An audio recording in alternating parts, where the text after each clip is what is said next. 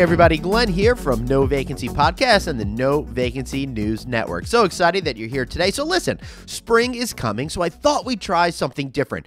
All of my purchasing friends right there are thinking about, stocking up their hotels with the latest in outdoor furniture because outdoors has become a quintessential part of the hospitality experience. No longer are we just talking about staying inside, up in your room, or even in those newly activated lobbies. Things have moved outside, and you want to give your guests an opportunity to relax out there in comfort and feel special. That's why outdoor furniture is becoming so important. I was in Chicago recently to attend the opening of Cape Soleil's launch line from Alamo Hospitality and Agio, and I'm really excited about these products. It's really great. So I had a chance to speak with some of their executives that are putting out this line to learn about the trends that we're seeing in outdoor furniture, how guest experience is improved by outdoor furniture, and why making such an investment in outdoor furniture is the right thing to do. So we got 3 great interviews for today. Sit back, relax, and enjoy.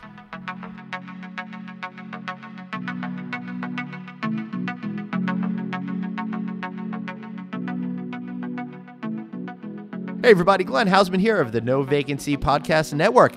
I'm here in Chicago today with the good folks over at Alma who are bringing out a brand new line of outdoor furniture. But the cool thing about it is it really matches with where we're going with customer trends. That's why I have Mr.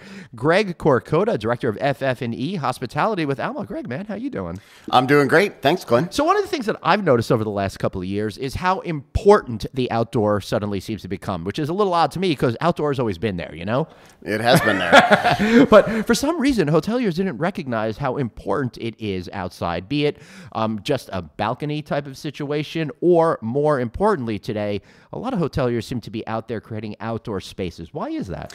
They're creating that outdoor space because it's property that they have, that they've always had, that they weren't creating revenue on, let alone creating a guest experience that would expand that horizon within their property. Yeah, that's absolutely right. It's amazing to me that suddenly it seems that hoteliers woke up out of nowhere and said, oh my God, we could create this experience that's outside and actually make more money. Absolutely. And that revenue generator of having somebody with a cocktail in their hand on a patio, maybe a bistro set out there, just creating that guest comfort, that overall guest experience that they really have inside public areas of the property is now totally expanded outside, keeps them harnessed in with maybe a cocktail in their hand, bistro set, comfort zone. So essentially, the idea of an outdoor space is not just to give people a nice place to sit, but it's a way for hoteliers to make more money. Absolutely. Gets their brand out further into the property and see other from the parking lot, maybe from the pool deck, wherever it is, that brand is now expanding.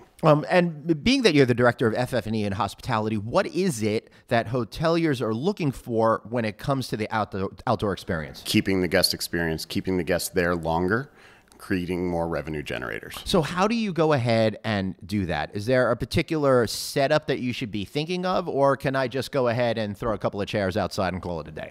Keeping the guest experience is probably a little bit more than just a couple of chairs outside, to be honest with you. I prefer you lied to me, honestly. Of course you would. But, overall, the brands have overall game plans that they set forth down to the property level, and the properties take it upon themselves to now enhance with their staff training and overall, again, that guest experience that creates scores for the property. So if I'm thinking about a layout, what do you think would be a perfect scenario for the outdoor experience? I mean, it seems like a fire pit is pretty essential and an area to convene around that. And I feel if you do something like that just to start, that's the beginning of you creating a sense of community and experience, which is really the biggest trends right now in the hospitality business. Absolutely, especially with our enhanced millennial base, the overall community of public area spaces around a property, inside of a property is huge. So yes, you can start with just a small set, depending on what your maybe budget is, and then build it into next year and the following and really enhance that experience overall. And this is becoming something that's even more essential as more extended stay properties come to the market. In fact, nearly 1/4 of all hotels currently under development are there for extended stays. So when you're thinking about people staying in the hospitality environment longer, they want to feel more at home, and that means more of those outdoor amenities. What about the balcony? I find that a lot of hoteliers don't even think about that. They've got this great outdoor real estate, and I wind up going outside, and I'm either standing there confused or sitting on a little stool. Back in the day, the balcony was for somebody to go outside and sneak a cigarette. Right. Now it's actually to expand that guest experience again, that space that enhances the overall experience, whether it's down on a pool deck or up in their own space. It's really enhancing the overall opportunity. What do you recommend for a balcony? Is it basically 2 chairs and a little table in between, or if large enough, maybe a lounge chair? We're seeing everything and all sides in between. Again, a lot of it is budget based. However, if it's most hospitality balconies in, say, select service are 2 chairs and a small table. However, we are seeing more and more trends for 4 chairs and a table on a balcony. I know that sounds nice because unlike me, most people have friends. They want to have them come over and be able to entertain in that scenario. So the hotel is becoming a center place for people to get together, for people to create that sense of community and the outdoor experience. If you're missing that, you're really missing out on a lot of potential guest loyalty. Absolutely. And especially with select service, we're seeing more and more trends. I know even from my own personal business travel, you see people on those patios until 11, 12 o'clock at night, curled up on a chair or a chaise lounge with their laptops, firing off emails. It creates that comfort environment, like you said earlier, from their comfort of their own home. Now they can take that on the road with them. Beautiful. Greg, thanks so much for bringing your thoughts here. And in our next chapter of our ongoing story about the importance of outdoor furniture, we're going to be talking about how you can go ahead and start to create a great plan for your outdoor experience. Thanks for listening, and we'll see you next time.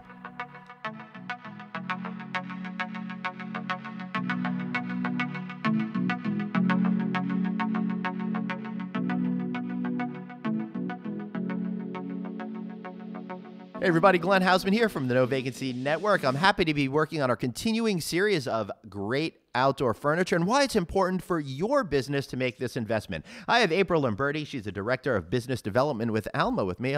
April, how are you today? I'm good, Glenn. How are you? Thanks for having us. Hey, so good to see you today. And it's interesting to me that Alma has decided to get into this world of outdoor furniture. It sounds to me you understand what's going on with the trends and want to get in on it. Absolutely. It's a huge area of opportunity for us and certainly for hotels to really expand their indoors into the outdoor spaces and help guests feel more comfortable. Now, as a distributor, you're not making these things yourselves. You're partnering with a company. You found a great company out there, Agio, that's been in business for more than 30 years. Tell me a little bit about them. Absolutely. Agio has been a long-standing partner with Almo, actually, and we're delighted that we're able to really venture into this new space with them. They have so much experience in manufacturing, very high quality levels of product for plenty of time in the U.S. market, and we're looking forward to working with them on this new venture. Excellent. So, as somebody that would love to plan a great outdoor space, and I'm, at my house, we call it the Hausman Resort and Pool Club and Smokehouse because, you got to smoke some meats if you're going to be taken seriously, right? I think about the way that I would want to lay out my outdoor space. And if I'm a hotelier, I probably want to take that to the next level. What would you recommend in terms of creating that great outdoor experience practically with the way it should be set up and the types of products that should be there for people to utilize? That's a great question, Glenn. The interesting thing about the new Cape Soleil line is that it really is intended to be an eclectic mix. It is not too matchy-matchy, but everything coordinates so well together. So within the line, there are really 7 different collections, and those collections can be intermixed and matched throughout a property. So if you're starting with a space that's outdoors, for example, you might first start with dining seating because that might be what the property's specific needs are at this time. But the great thing about it is that later on, as the budgets expand or a new budget period comes out, or maybe the property is expanding or renovating and they add on a new space, they don't have to waste that investment that they've made in their CapEx expenditures. They can literally just add on a new collection that coordinates beautifully with what they already have in place and really expand and grow the different seating areas to accommodate that. new environment. Right, and equally important, what you're saying is with having everything, I like your term, not too matchy-matchy, because really that's the style that we see right now. If you think about the indoor space that we have in hotels and the common areas, it's not the same exact line of stuff because you want to create different areas, right? Different environments in it. Perhaps you want to sit outside alone and get some work done. Perhaps you want to sit around and have a glass of wine with friends, or, perhaps there's another reason you want to be out there, such as a business meeting. So by having things that are different styles, but I think complement the overall furniture line that you have out there, it sends that signal to the guests that they can have those different types of experiences. Right. And it's a perfect opportunity for a property to really think about the outdoor spaces, not just in as much as how much space do they have and what product can physically fit in that space, but to really think about the outdoor areas as areas for different seating groups. And exactly like you said, they want to think about multi-function or multi-purpose areas where maybe someone is wanting to work on a laptop. They are not going to sit at a larger table that has 6 chairs or 12 chairs around it. They're probably going to sit at something that might be a single table and 2 chairs, as to not invite company to come and join them. Right, they that's want why something more quiet. Right, that's why I sit in the corner all alone, so I could get my work done. But I'm also thinking that depending on your hotel and what the focus is of your hotel, you might want to speak to somebody such as you about some of the opportunities that they could design. I'm thinking very specifically a hotel that's filled on weekends with soccer leagues, for example, might be a very different experience than a hotel that's filled with folks from the construction industry, for example, working on a project nearby. Absolutely. The interesting thing about this assortment is that not only do we have a number of different collections, but the hotelier really can decide from the design perspective what is the right kind of solution for them. Are they looking for something that is more in a darker kind of finish or color tone palette? Are they looking for fabrics that will match with or coordinate with something that they already have on property? Maybe the interior of a property has certain fabric color tones and they want to carry that and extend that outside. But also the durability of the products that we're using, not just the products in general, all of the frames are powder coated, so they're going to be very durable yet lightweight on the aluminum base as well as cast seating. The other thing is that the fabrics we're using are commercial grade Sunbrella fabrics for the upholstery, and then also Fifertex for the sling fabrics. So they have a very high quality reputation that are known for long-term durability. Excellent. And we're going to speak in our next chapter all about the manufacturing process and how these things are put together and why you should focus on spending a little bit more, but you'll get more value out of it. But before we wrap up, April, I feel like every time I go on balconies, people aren't really considering the right type of furniture to have out there. What would you recommend? Actually, the trend is really going to higher seating these days. So don't just think about a simple table and chair that you would sit at a low seating level, maybe on a patio level, but think about a balcony as you want to get your eye level, your eye height over that balcony. Oh my God. So balcony height seating, totally perfect. My mind is blown. I got to tell you, I've been going to hotels for my entire life, which is a lot longer than I like to admit, and it never, ever occurred to me that you could actually have seating that gets you up over those bars because you're already paying for this great view. You might as well be able to see something. Right? It's a great idea. April, how can people find you? You can find us at hospitality.almoproav.com. Excellent. Beautiful. So stick around because in our next segment, we're going to talk to you all about the quality of the product and why that's so important when you're making an investment for outdoor furniture. Thanks for listening.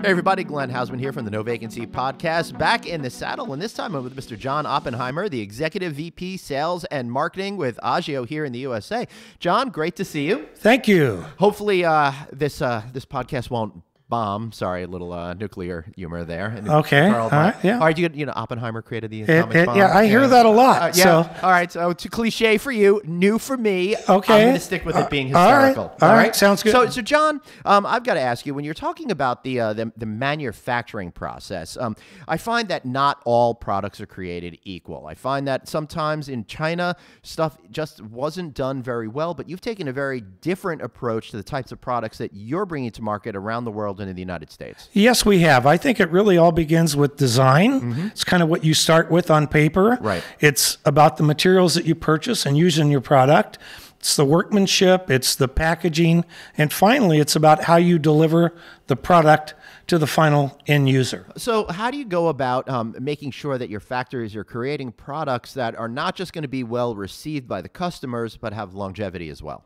Well, again, I think in terms of longevity, it's about how much UV that you put into the product, whether it's a woven product, whether it's a powder coat finish. It's about the workmanship. Right. And in the case of commercial products, hospitality, it's a lot heavier product. The wall thicknesses are greater than what we would use on a residential product. So it's built to last for, we warranted the phrase for 10 years, but it's really going to last for 20 years or longer. Don't tell people that. They might I'm not buy as not. often. So I'm thinking in particular your wicker line that I've had the opportunity to walk around and see. So it's not made with traditional wicker. It's made with more of a polyurethane composite type of a product. Absolutely. So it's dyed as part of the creation of the material itself. And to me, it sounds like that will make it last a little bit longer and at least retain its overall look and feel. Well, it's an extruded product, so it's color fast all the way through. It's high in UV content, so you can buy extruded materials that go for maybe 800 hours of UV or 1,200 hours or whatever, at varying degrees. This is 3,000 hours of UV stability built into the product, into the material that we use. Goes back to quality begins with the material. Yeah, so. It sure does. And you folks do everything in your factories, it looks like, from the creating the design right there on the computers to being able to take it right down to the factory floor if you have the materials in-house. Yes, we do, and that's the best way to control the quality of the product. We're not relying upon outside resources, hoping that they'll do the job right. It's all done in our own factories. And we have 4 campuses throughout China, about 6 million square feet of manufacturing. Woo, that's absolutely huge. That's pretty big. Pretty big. Yeah. So what's the process like building a piece of outdoor furniture, be it either a chair or a table? Well, it starts with a design. Once we're happy with the design, then we submit it, if you will, to our R&D department. Right. And we work with them on the measurements and what its intended use would be. It would be different for a commercial or hospitality product than it would be for a residential product. You'd use a heavier wall aluminum for one channel of distribution than you might for another. Different powder coats, if you will, are involved in the process. But then at the end of the day, we wind up with our first prototype, our first sample. And we review that for lots of things. First of all, to see if it met the design criteria. The other is testing. We have to test all of our products. So that has to go through a testing process before we get into production to make sure it'll hold up. I thought it was pretty cool that a lot of the furniture is just hand painted. I never would have expected that. Well, it actually, the hand painting process is a multi-step finish. So the powder coating is not a hand painting process. Right. But the multi-step finish, whether you want to create a wood look or other kinds of textures and so on, those are all hand applied. And then they have a clear coat over the top to protect that finish. What types of designs are you finding are getting the most interest these days? I've had the opportunity to learn a little bit about the company, and I've seen that you do all of this custom designing, for example, on site. So where are tastes leading to? You know what? It's been traditional in our outdoor industry for many, many years. There was a time a few years ago you couldn't give away a contemporary or modern set of furniture. And I think that's probably the biggest change now. In the last several years, we've seen a lot of growth in what we might call soft modern, maybe not in-your-face contemporary, but that's a real area of growth for us. And I think that's a great point because hoteliers right now, in particular, if you're looking at the design inside, it's anything but traditional. It has that soft modern approach, which is really created to be able to have a sense of longevity without feeling stale over a short period of time, but still be something a little bit different than we were doing a generation ago. It's just a cleaner look, and I think that's really where the industry is headed. Not that we won't sell continue to manufacture and market traditional products, but soft, modern, and a little more contemporary are, in terms of trends, that's a growth area. All right, so it sounds to me that if you want traditional, soft, modern, or something really custom, then Agio and your partners at Almo are the place to go. We can do it all. You can do it all. We can do it all. I like a guy that can do it all. I would make another joke here, but that'll just okay. So okay. I won't do that. I will wrap up. John, thanks so much for being here. Thank you. I want to thank all of you guys for listening, and be sure to check out our friends over at Almo for some great advice and opportunities to create an exciting outdoor experience at your property. Thanks for listening.